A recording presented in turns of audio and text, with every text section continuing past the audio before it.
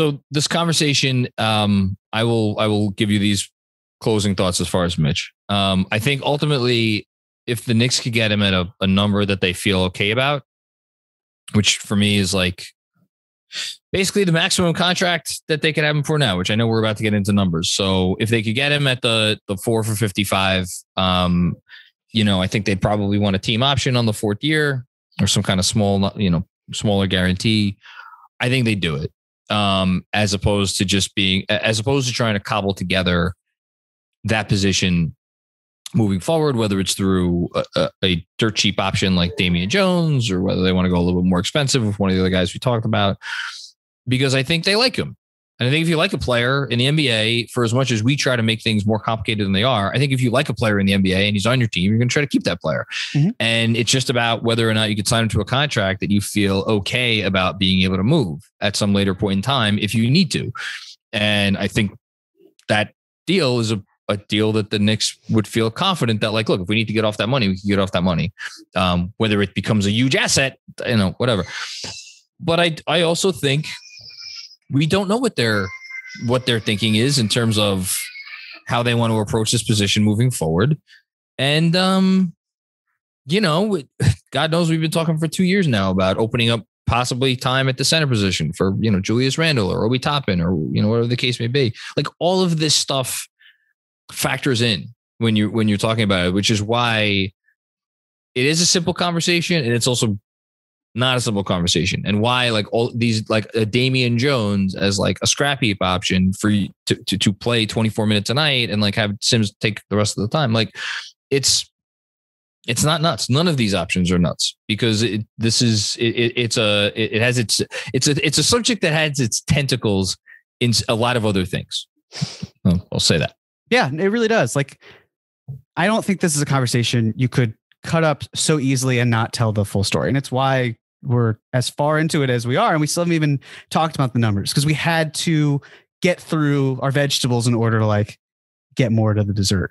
And that's the thought. Like, the Knicks could have made Mitchell Robinson a restricted free agent last year. They didn't. They could have, and still can, extend him for what Dorian Finney-Smith got, 4 years, $55 million.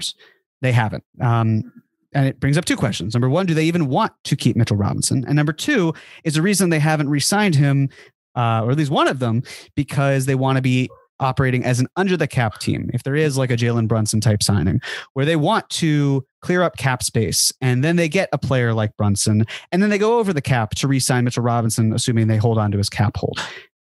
That's kind of where the thought process. Well, I think we can make one more assumption, which is that as of a certain point in time this season, and I forget when this report came out, but I think it was Bagley had it, that the two sides, meaning Robinson's camp and the Knicks, were at one point in time, at least, not close in terms of extension discussions, which to me is another way of saying that the Knicks never offered the 4 for 55, because if they offer the 4 for 55 and Mitch's camp was like, then the two sides, it's not that the two sides wouldn't be close. It's that Mitchell Robinson wants to take this thing to unrestricted free agency. Saying that the two sides are not close is code, to me at least. I'm assuming a little bit here, but it's code for like the Knicks have not put the full offer on the table. Definitely possible. Yeah. Because the other thing too is that the Knicks, if they're still going about the process of like going under the cap, why would they even offer a contract to begin with? Yeah. Like, even if they thought cap hold. Yeah. But that's the thing, if they thought they'd get Mitchell Robinson on a great deal that works for them, then they would live with it and they could work around it and do some other ways. But we're 100%. Not at that point, and we will likely go to unrestricted free agency. Let's break down 29 other teams. We can do it really quickly. So these are teams that are expected to be in the luxury tax. It's the Warriors, the Nets, Clippers, Lakers, Bucks, 76ers, Suns, Jazz, Mavs, Nuggets. They are pretty much restricted to using the taxpayer mid-level exception that starts at around $6.4 million. Which Mitchell Robinson is not going to sign for. He's not, and he shouldn't. And, I know there's a prevailing thought, at least for the Mavs too, where it's like, oh, what if they did a Mitchell Robinson and Jalen Brunson sign and trade? Both are base year compensation candidates. It makes sense. Well, it doesn't. Two reasons. Number one, Brunson's going to make a lot more money than Mitchell Robinson will, which means that you're going to have to figure out bridging the gap between matching salaries and all that, which is kind of it gets annoying. very messy. It does. But the second thing, which honestly is probably more important, is that remember, sign and trade, when you acquire a free agent and you sign and trade him to your team, that hard caps you. If Mitchell Robinson were under contract already and the Knicks did a sign and trade with Brunson and all that, it wouldn't hard cap the Mavs. But because Mitch is a free agent, that would hard cap them. They already have way too much in terms of salary. And they basically need to cut like $11 or $12 million to avoid hitting the tax apron, which you can't do if you do a sign and trade because it hard caps you. So they are, to me, out barring some sort of crazy move where they like dump Tim Hardaway Jr. completely and then sign and trade Mitch into a traded player exception. And also, we are witnessing how the Mavs want to play. Mm-hmm. That they know how they want to play. They have Luka fucking Doncic. They're going to play when push comes to shove. They're going to play 5 out. Okay. So yeah, it's not going to happen. Last thing, Robinson to the Mavs was something being pushed by, well, let me just, there are always reasons why things get out there in terms of like rumors and like, oh, the Mavs are interested. Like there's always an agenda. I do not think that is a credible thing anymore. Let's move on. Agreed. So folks, we've cut a third of the league out of the equation. Congratulations to us, right? Yes. Great job. Great. Next, over the cap teams unlikely to have the full non-tax mid-level exception. It's the Celtics, the Hornets, the Cavs, the Heat, the Pelicans, and the Bulls. 6 of them. Celtics we can rule out because they have Robert Williams. Robert Williams. Cavs we could rule out. Right, yep. Heat we could rule out. Mm-hmm. Pelicans we could rule out. Yes. The Bulls are. We can probably rule them out just based on the financial issues. Like they'd have to. It'd have to be with Vucevic moving. It would have to be a massive shakeup. It'd be something that I don't think is super possible, but it'd be interesting. It's not. I don't say it's impossible. It's just improbable. Yeah, very improbable. And then it gets to the Hornets, right? Because people think just sign Mitch with the mid-level and it's $10.3 million. Go for it. With 5% raises, we should say that the contract ends up being something like 4 for 45 about? Yeah, something along those lines. Okay. The interesting thing with the Hornets is this. Again, if they do the full mid-level exception, it hard caps them. They have to deal with the Miles Bridges contract. And they're also trying to get most likely off of the Gordon Hayward deal. Contract, yeah. And then like they could do it. It's just they're similar to the Bulls. There are all these moving pieces where you're worrying about the tax apron, but Michael Jordan's more worried about the luxury tax period, where he's not going to go into the luxury tax for this. And it's why I think that the Hornets are maybe more likely to be a like veteran minimum type player, or they sign someone for cheaper. Like maybe they go after a player like Damian Jones. Maybe they do Andre Drummond. I don't really know exactly what it is, but they might find that the talent they have on the roster and the finances that they're dealing with right now are more important than going out and getting Mitchell Robinson. And with a new coach, it might be a different philosophy. Like again, if D'Antoni is going to be coaching there, does he want Mitchell Robinson? Is that the type of player who would fit? I know that we saw with Capella and MDA, but like, I don't know if Mitch is necessarily the guy, but I don't want to rule them out completely because again, you could see it as an affordable option. But then if you're like, if you are Charlotte and you see Rashawn Holmes available, do you say, oh yeah, well, the Kings need wings. Let's give him Kelly Oubre Jr. He could be a scorer off the bench for them. Or even Bouknight, who didn't, who set like records by how little he played this year for a top 10 pick. Or I was thinking more of the money involved because he's making so. But yes, exactly. Like there are things that they could do where they feel like a good. Don't they have another? Don't they have another middling set? Oh, I mean, they could trade Kai Jones Plumlee and Plumlee as well. Yeah, Kai Jones isn't quite ready, but he's getting there. And I think JT Thor is another guy they have. But sure. So, but again, if we rule out the Hornets, then that's 16 teams, 17, including the Knicks, because they're not a threat to acquiring him. Then you have the over the cap teams that are likely.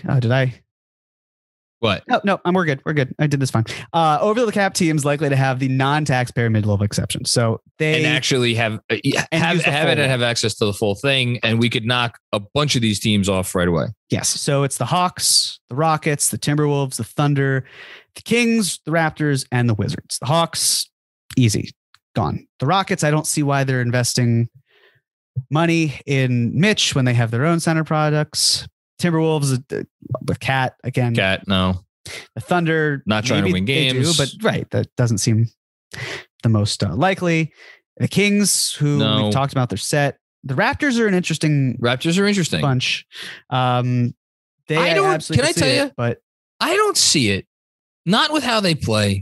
Not with the facing the fives a little bit more. Not with the versatility that they want on defense. Yeah, and I still think Raptors DNA is, I know Kawhi's not there anymore and like it's a very different team from the team that won the championship, but man, I feel like I've never seen a team defend on a string like that Raptors team did when they were really firing on all cylinders. And this team, I feel like it's part of why they drafted Scotty Barnes. You could, again, one of the few guys in the league that truly can defend all five positions.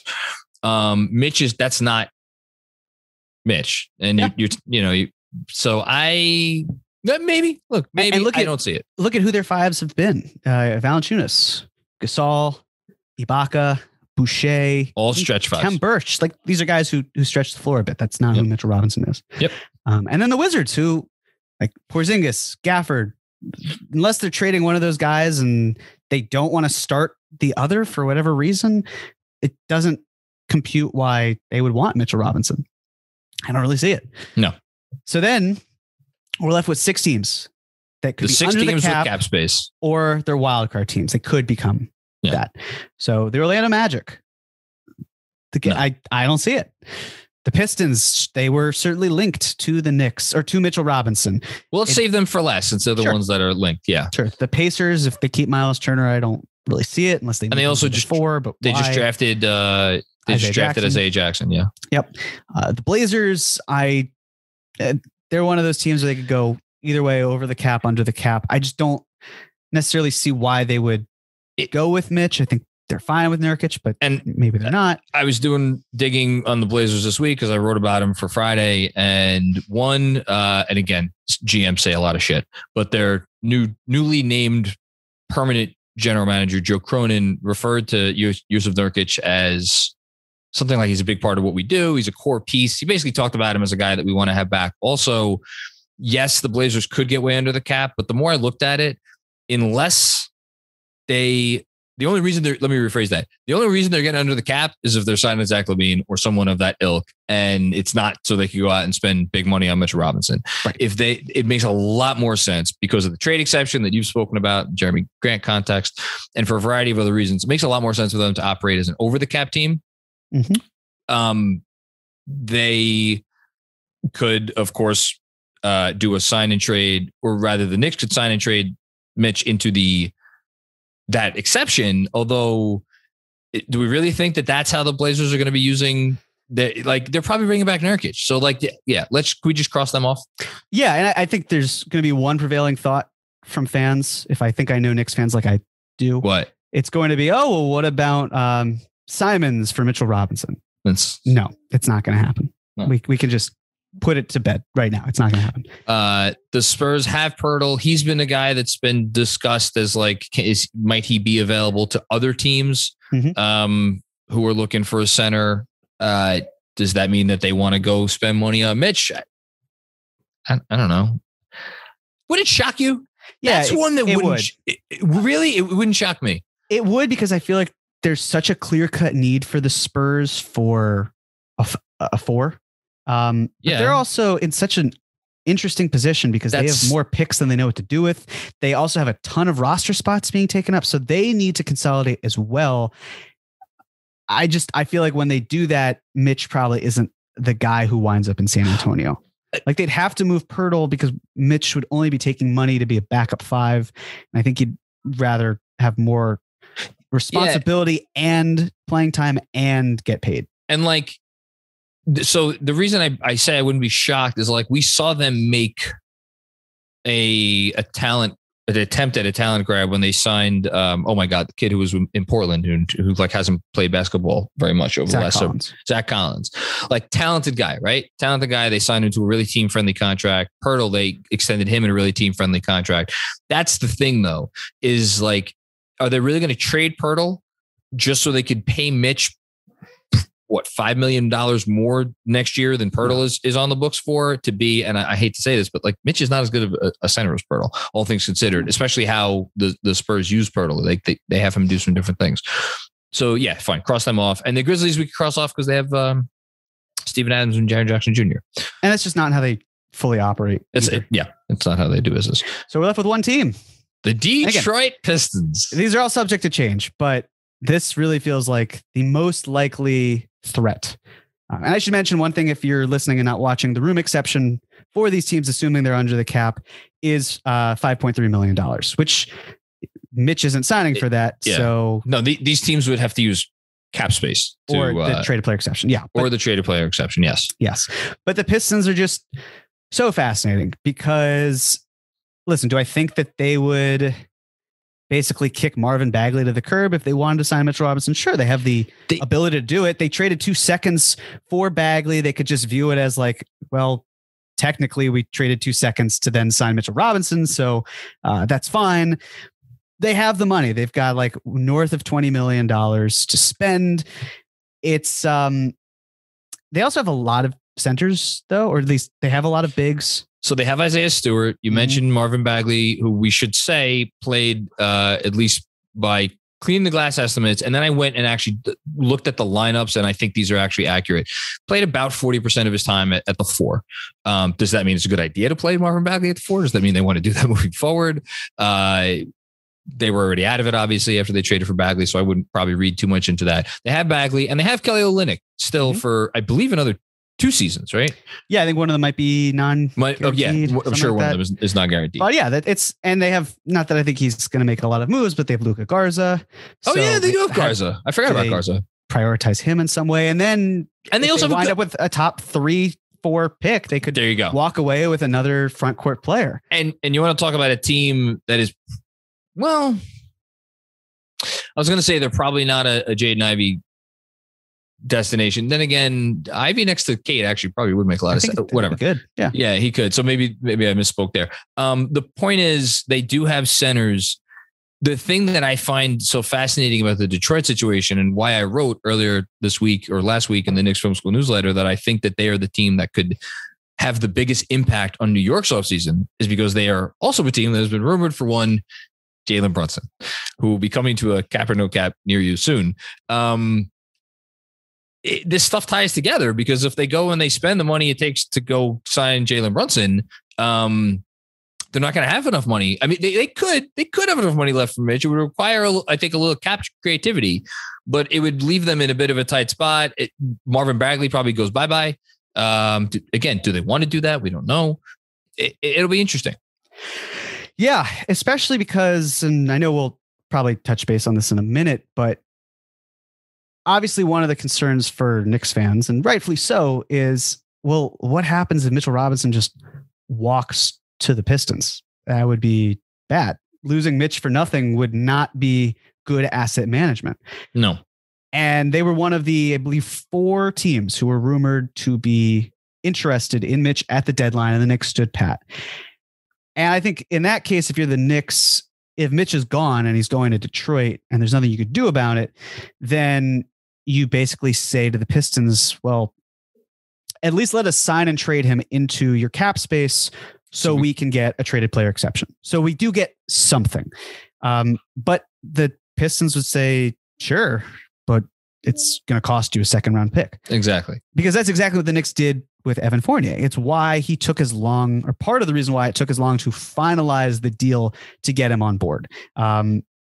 Basically, the Celtics sent 2 2nd-round picks, one which was fake and didn't really convert, and the Knicks sent cash, like $110,000. Yeah. And they worked it out, and the Celtics were able to create this very large traded player exception that I think they still have, because they took Derek White with the Josh Richardson one and whatnot. But anyways, like, it was still an asset that they created. Now it's on the Celtics to use that. Otherwise, they would have essentially paid a 2nd-round pick for cash and that's it. And the Knicks would then want to use that to take on more salary, thus making them more likely to be above the cap following season.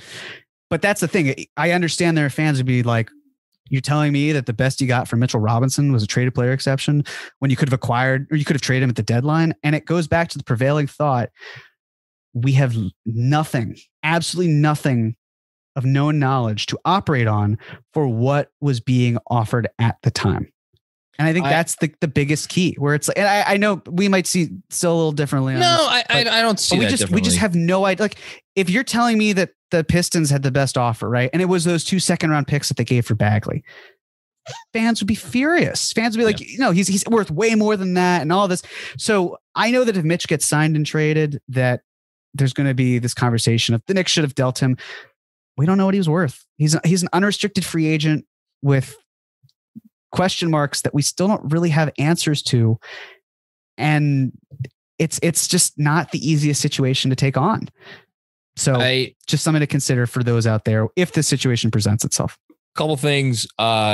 Mitch is, I don't know what he's getting signed for. He's not getting signed for enough that you would create a traded player exception big enough to sign Jalen Brunson. So for anybody out there thinking that, maybe there's another obstacle to doing that, although I think probably they could, if Brunson was willing to wait to sign. That's one thing. 2, I agree with you. If it was Mitch for 2 seconds, no, you don't do it. If it was Mitch for 2 seconds on Isaiah Stewart, I'd at least have a meeting about it. I might have walked away from that.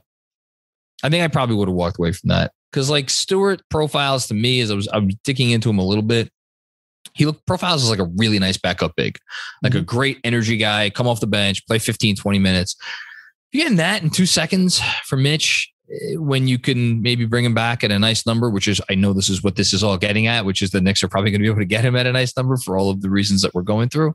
And then the last thing is like, maybe the Pistons are not as big a threat as we have been potentially led to believe. And I will just leave it at that. I think that's fair.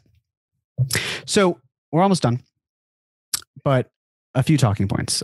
First, I'm sure there's some people wondering, like, how can you not be in favor of paying Mitch and retaining him, but you're totally cool with paying RJ a lot of money? And there are questions there. Honestly, it's personal preference with fit. And by fit, I don't mean like how the players fit. I mean, like, I am someone who thinks more heavier usage wings are worth more than rim running centers. And I think that the pay disparity matches that.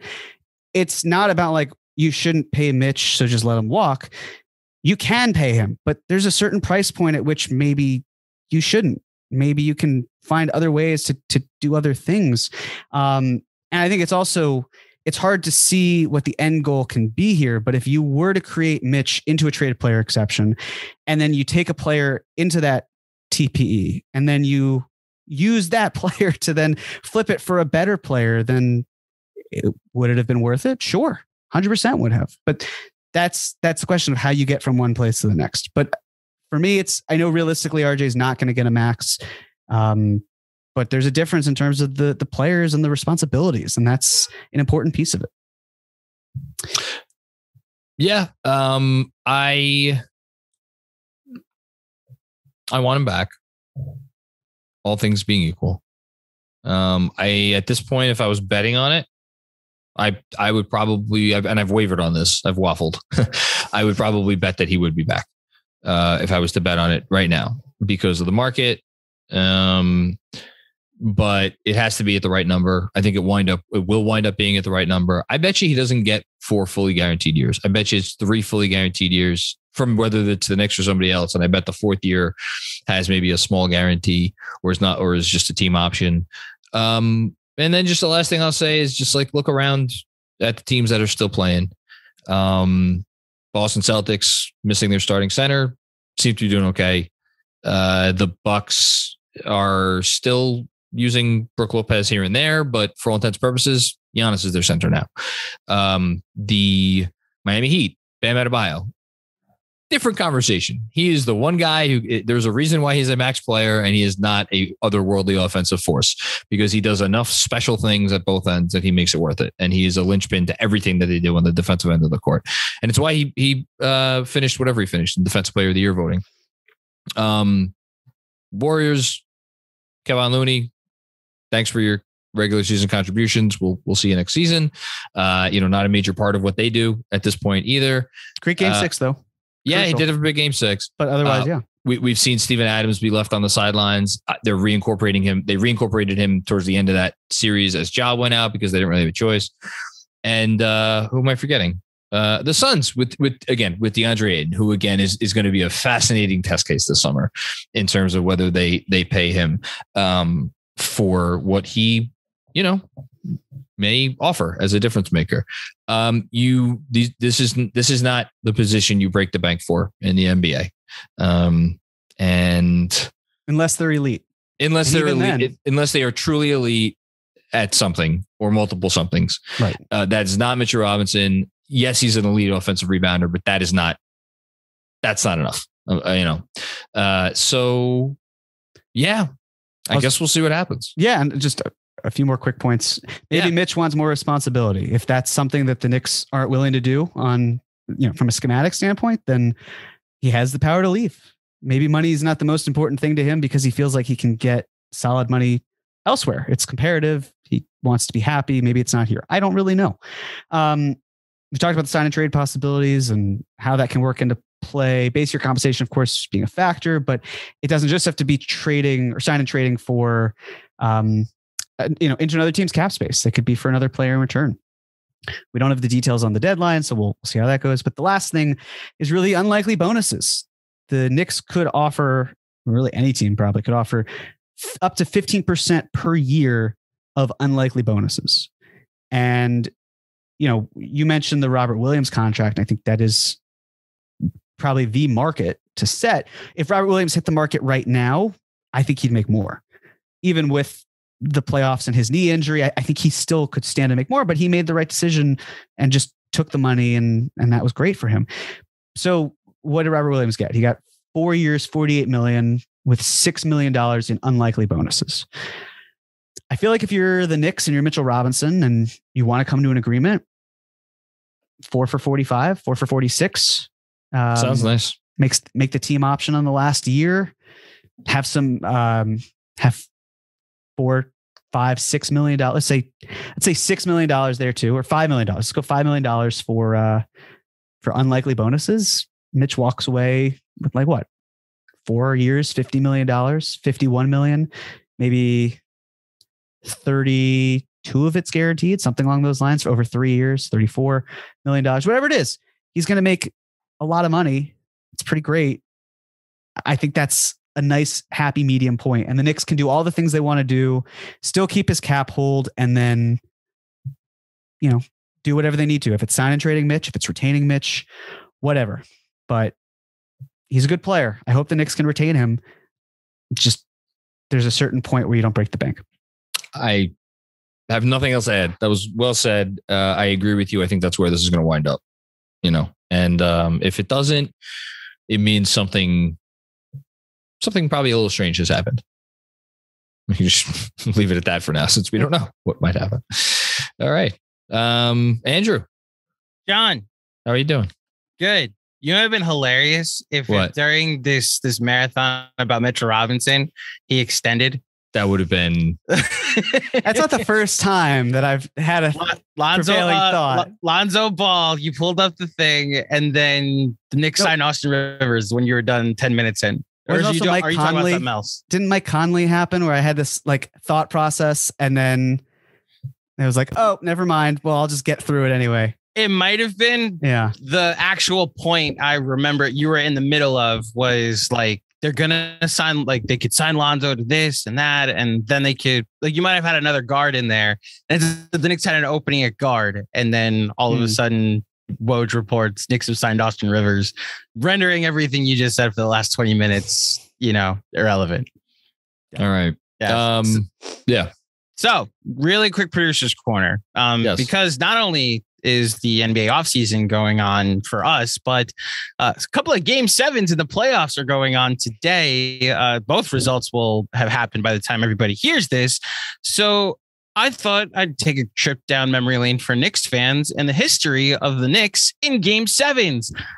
Jeremy, I'm going to be very impressed if you can name as many as there have been, but I'll just say there have been 15. Okay. Do you over under how many game sevens have the Knicks won? Let's guess with Jeremy. Well, aren't they? They've played several of them at home though. They haven't played a home game at game 7 since 94. Correct. And I know. No, 95. They played a game 7. 95. Okay. Yes. 95. The so finger roll. Right. Of course. So you're asking me how many they've won? How many game 7? No, just in general. How many they've played game 15 game 7s ever? How have they won? 8 of them. I'll go 7. They're 7 and 8. So you guys are close. Yeah. So John, go back in time. When's the last time they played a game 7? The last time the Knicks played a game 7. Jeremy knows. I do. Was against the Heat in 2000. Correct. Conference semis. They won 4-3 game 7 in Miami. One of the most satisfying game 7s of the list that you're about to see, at least for me, and my hatred and rivalry against my personal hatred because I'm on the team, hatred against the Miami Heat. I'm doing game 7s, not game 5s, because there are some game 5 wins against the Heats that were pretty satisfying as well. Then there's another one against the Heat in 97 which they lost. Don't talk about that one. 9 men, 1 mission. The fight in game 5 leads to Ewing getting suspended. Game 6, they lose at home, even though they're up 3-1 in the series. They lose in 7 games in Miami. 95, the one Jeremy, I guess not forgot, but I guess didn't. It's the last time they've had a game 7 at home. And it's the Patrick Ewing finger roll. And the year before that, I remember distinctly because they played 1 fewer game than was possible in the playoffs when they only went to 4 games against the Nets in the first round instead of all 5. But they went 7 games against the Bulls, Pacers, and Rockets, winning, of course, 2 of them. 3 consecutive game 7s in the second, third, and fourth round. 1992, the Chicago Bulls, they took to game 7. One of the better Bulls teams of the Jordan era. Lost game 7 by a lot, but put a lot of teams on notice that this Knicks team could be on the rise. And then next year in 93, Charles Smith and the rest of us all know what happened. Although if you ask John Starks, the series ended after game 2, and we're putting posters up of how game 2 ended everywhere. Then we go back to when, guys? Before that, we've named 7 of them so far, by the way. And so that means there's 8 left. Yes. Math. Math. There you go. I don't think they played any against the Pistons. No. There are 2 game 5s against the Pistons, though, that were pretty good. 92 game 5. Game 5 against the Celtics. Is there a Bernard King game 7? No. Yeah. Yes, John. There was a Bernard King against Larry Bird game 7 in 1984. The year after he beat the Pistons in 5 games, he went to game 7 against the Celtics and lost. Yes, that's right. Bird had 39 in game 7. Unfortunately for that series, the Knicks won 3 very close games at home and lost 4 not close games in Boston. In that series, both Bernard King and Larry Bird averaged 30 in the series, which, you had Parrish and McHale and the rest of the Celtics showing that it takes a team, not just a superstar, to win a championship. Before that, do you have to go to 70? They made it to the conference. I think they made it to the conference finals in 74, didn't they? 74, they made it to the semis, and they beat who? Because they lost in you're right. They made it to the conference finals, and the conference semis is a game 7 they beat who? No, they didn't beat the Celtics, did they? The Celtics are the team they lost to. They lost to in the conference finals. Conference finals. I forget who they beat. the first year of a name change, the Capital Bullets. Oh, yeah. Is who they beat. In fact, John probably knows this. I don't know if you know this, Jeremy, but maybe Knicks fans don't know this. The Knicks played the Bullets 6 straight years from 69 to 74 in the playoffs. And most of the series went the distance, like 1973. When the Knicks played 1972, they played the Bullets, but that didn't go the distance. In the 73 conference finals, so they played the Celtics and won in 7 games. These are the post Bill Russell Celtics. Clyde had 25, 10, and 7 in game 7. I should mention the Capital Bullets from 74. Earl of Pearl Monroe had 30 in game 7 to lead all scores and give the Knicks the win. 1971, they also beat the Baltimore Bullets. This series went 7 games. 1971, they lost in the conference finals to the Baltimore Bullets, leading to a Bullets Bucks finals in which Kareem whitewashed. Yeah. It was not as good. A rookie or as a second year? His rookie year was 1969-70. So this is his second year. Yeah. 1970, back-to-back game 7s in the conference semis. They beat Baltimore. And then the finals, they beat the Lakers.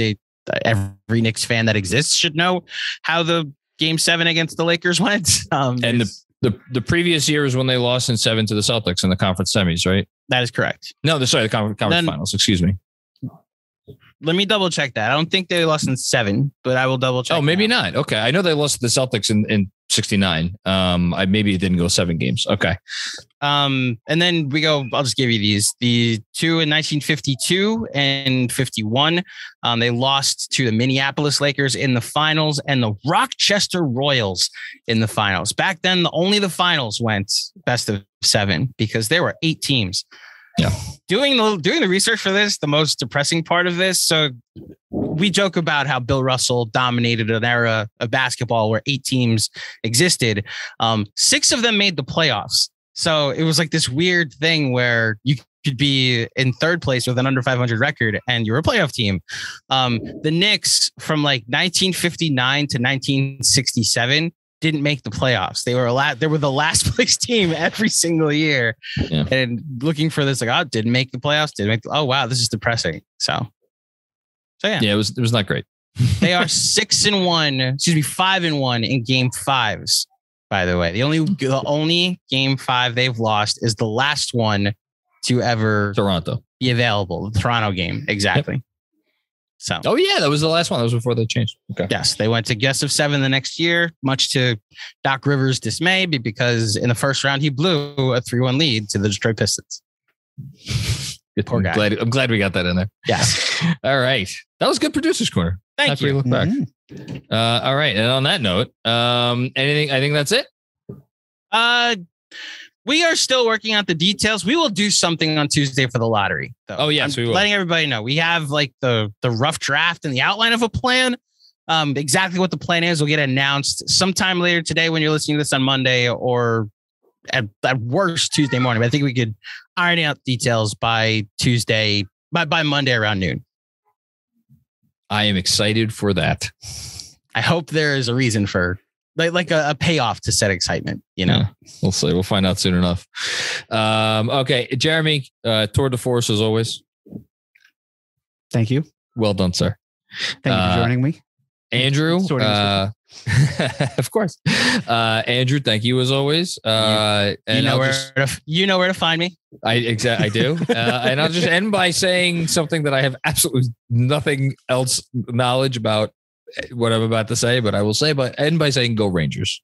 Yeah, go Rangers. Oh, wow. I really hope that has payoff, because by the time this airs, not going to even say anything, because the last time we recorded did not go well for the Rangers, but the cat's out of the bag. So listen, as somebody who was supposed to go to game 7 until like 12 hours ago, I also echo go Rangers from the comfort and safety of my couch tonight. So, and on that note, we of course thank all of you, our listeners. Thank you for checking out another edition of the Knicks Film School Podcast.